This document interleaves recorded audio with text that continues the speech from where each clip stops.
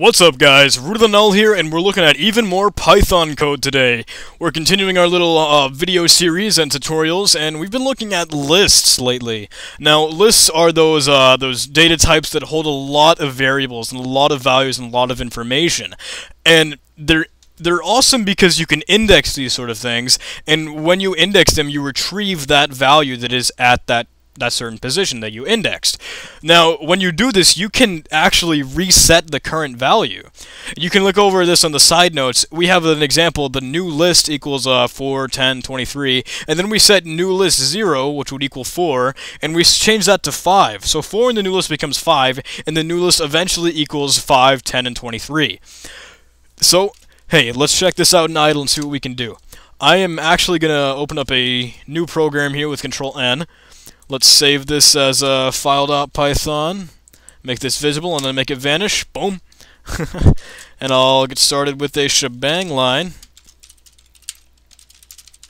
just to have good practice. So, looks like I got a question mark there. That's kind of weird. Alright, now, let's get started. Actually, I'm going to define a function, because I think that's a good idea for the moment. I'm going to call it main, because I like that word, you know? It's pretty. It's got 4 letters. Alright, so hey, we got a new list here, and our new list can equal, let's say, John, Doug. Actually, let's make this a multi-line thing just so we get into that practice, that idea. New list can equal John, let's say, and then Doug, Tucker, Brian, and Tony. And now that's okay to have that comment there even though we don't have a value afterwards, because that's just the way it can go. Now what I'm going to do here is I'm going to use a for loop. We're going to use the for loop and go through this new list. Because we can use our in keyword, or that membership operator, we can see the elements that are actually in that list. So let's go for item in new list, and let's loop and print out all the items that are inside new list. Let's print out item. And let's actually concatenate on there. Says hi. And let's run this. John says hi, Doug says hi, Tucker says hi, Brian says hi, Tony says hi. Now this is cool because item is being replaced with each value inside the new list. And we can reset this though. We can actually change item to equal, let's say, poop face. Because when I used to play Pokemon, I named all my arch enemies poop face. And now when we're done that, we've got poop face says hi over and over and over again.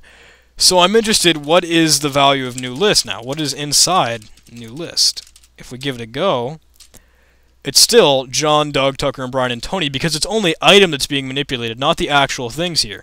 But if we tried this in a different manner, if we actually index this with a while loop, if we did counter equals 0, limit equals, and I want to introduce a new function to you guys here called len, or len, and this will actually retrieve the length of any objects you pass to it. You could send it in a string,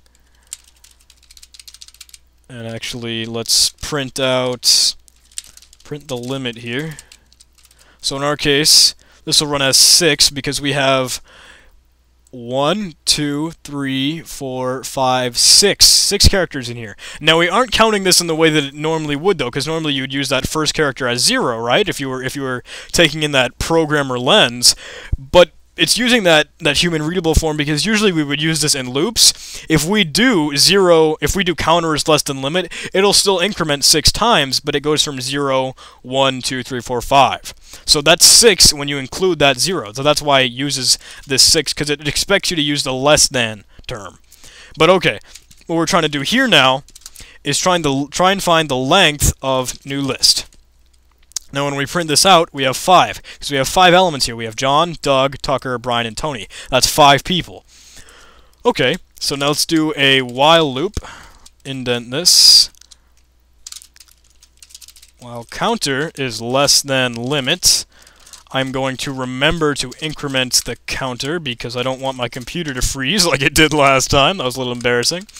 And now we can print new limit, new list, I'm sorry, and we can index with counter.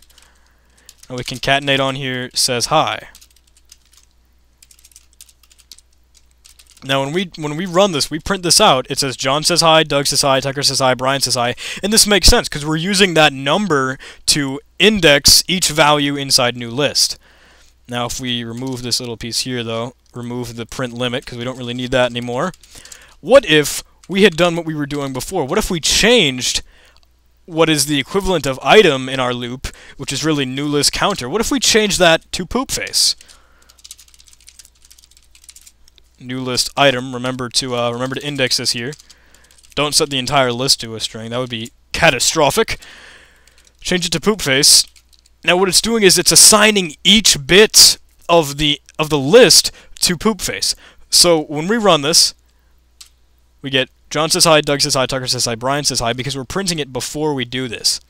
When we switch it back though, when we actually print it out though, we have poop face, poop face, poop face, poop face, poop face. I can't even speak, it's a tongue twister.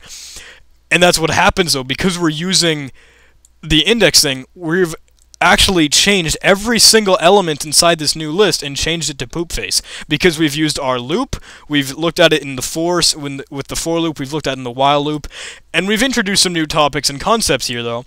But this actually wasn't the point of the video. What I'm trying to show you here is that you can assign things in the list while using that list. But that isn't what we're getting at here. What I want to show you is a new sort of data type. This is called a tuple. And a tuple is only useful for retrieving the variables and the values that you save inside that data type. It's a lot like a list in that it's holding multiple values, but you can't add you can add things to it, but you can't change the value. So let's give it a go. Let's try what you do here. The syntax is the same as if you were for a list, and I'm just going to name the variable new tuple instead, except you're using parentheses rather than those brackets. So if we run this, global name new list is not defined. Okay, we have to change it down here.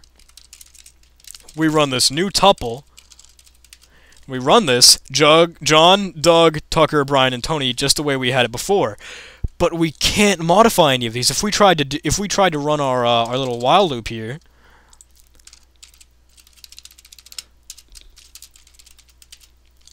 it'll freak out.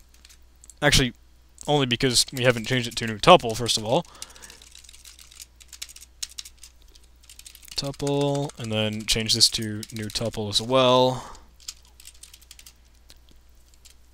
It'll freak out because tuples are not allowed to assign things to the elements or the items that are inside their scope. But you can add things to it. It's strange. If you have a new tuple, let's kill these here. Print new tuple to begin with, and then we had, let's say, another tuple, which we can just add on there. Let's say, what am I thinking? What am I thinking? Do we have Kevin? We don't have Kevin. Kevin and Chuck. If we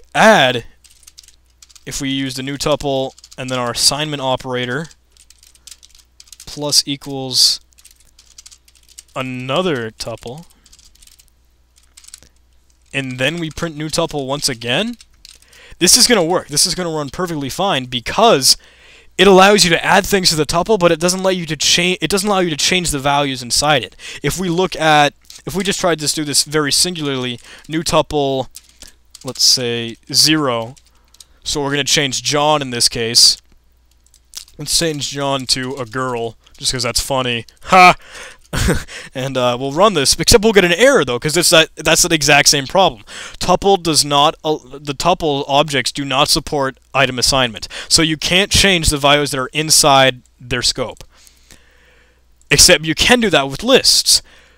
So part of me wonders what the point of tuples are. I guess it could be a security thing, whether you just don't want to be able to change things inside your array if you're a programmer and you don't want that to happen. But I don't know. it's interesting to see when a programmer uses these tools and uses these ideas that they're able to use. So that's all I've got for you today. I hope you were able to understand this one. I know we covered a lot of ground while using item assignment. We used for loops, we used the while loop and everything. But I don't think I've covered on these as in much detail as I should have. So I hope you guys will be able to understand this, especially this for loop here, because that's sort of a crucial thing to know. You can use the for loop to loop through items by using that in operator, the in membership operator. Every item that is inside the list can be accessible by looping in with that, and you can change sort of things like that. But thank you for watching, guys. Thank you so much. It's really great that I have such a nice audience, and I'm hoping these things are working for you guys. Understanding, you're learning new things, and you can start to do some of your own things in Python. But yeah, it'd be awesome if you could give me a like, maybe a comment, maybe subscribe. I don't know. It's whatever you want to do. It'd be really awesome if you could check me out at my website, nullshell.com. But hey, I'll stop self-advertising here. See you again. Goodbye.